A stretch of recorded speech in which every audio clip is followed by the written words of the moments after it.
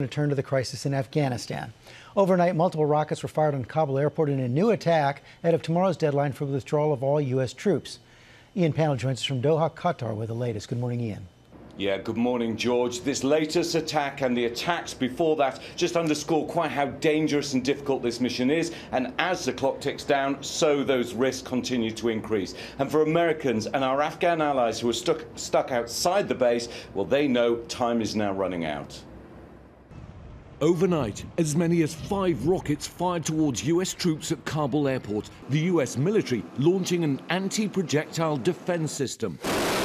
But officials saying it's unclear if any of the rockets were intercepted. There are no reports of casualties and the airport remains operational. With America's longest war almost over and all troops set to leave, the final few hours remain the most dangerous. The urgency to evacuate greater than ever. Only 50 American citizens able to get out in a 24-hour period over the weekend. At least 250 who say they want to leave still remain. This is the most dangerous time in an already extraordinarily dangerous mission these last couple of days.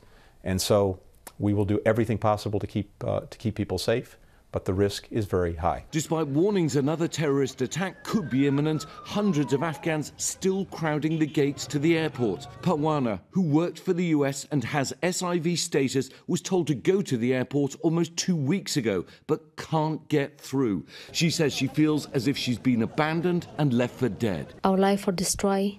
Our future are destroyed. We have no jobs, no future in here. Earlier Sunday, less than 5 miles from the airport, an unmanned American drone striking a vehicle, eliminating an imminent ISIS-K threat.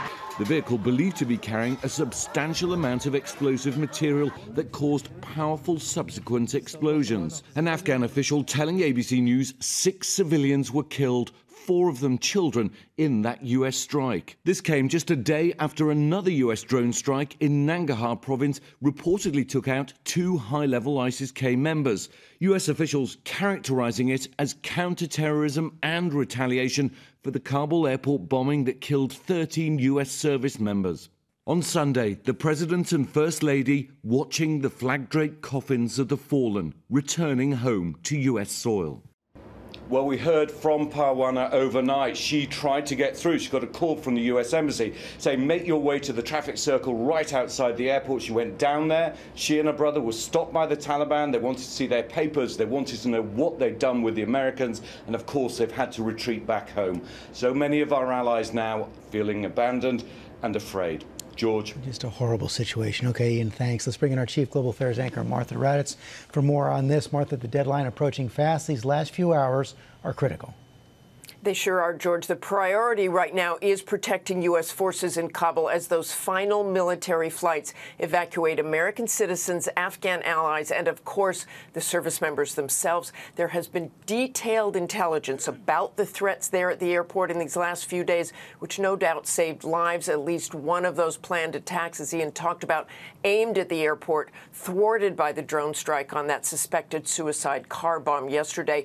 But this emphasis on so-called force protection does seem to be limiting the number of evacuees getting onto the airport grounds. These unofficial groups trying to rescue Americans and Afghans say many have been unable to get into the airport, even those flashing American passports. The U.S. ambassador in Kabul denies that. But the latest ABC Ipsos poll shows that a huge majority of Americans here at home wish the U.S. would stay to help them. 84% say they think U.S. troops should stay until all Americans are evacuated. 71% believe we should stay until Afghan allies are evacuated as well. The same poll showing 59% disapprove of the way President Biden has handled this. But despite that, George, he is not extending the withdrawal date. George? Okay, Martha, thanks. And as the deadline to evacuate draws closer, we want to honor those who sacrificed. The image of the 13 U.S. service members killed in that horrific suicide bombing at the airport returned home on Sunday. The caskets arrayed in the hold of a C-17. President Biden and the First Lady were there for the dignified transfer. Hi, everyone. George Stephanopoulos here. Thanks for checking out the ABC News YouTube channel. If you'd like to get more videos, show highlights, and watch live event coverage, click on the right over here to subscribe to our channel. And don't forget to download the ABC News app for breaking news alerts. Thanks for watching.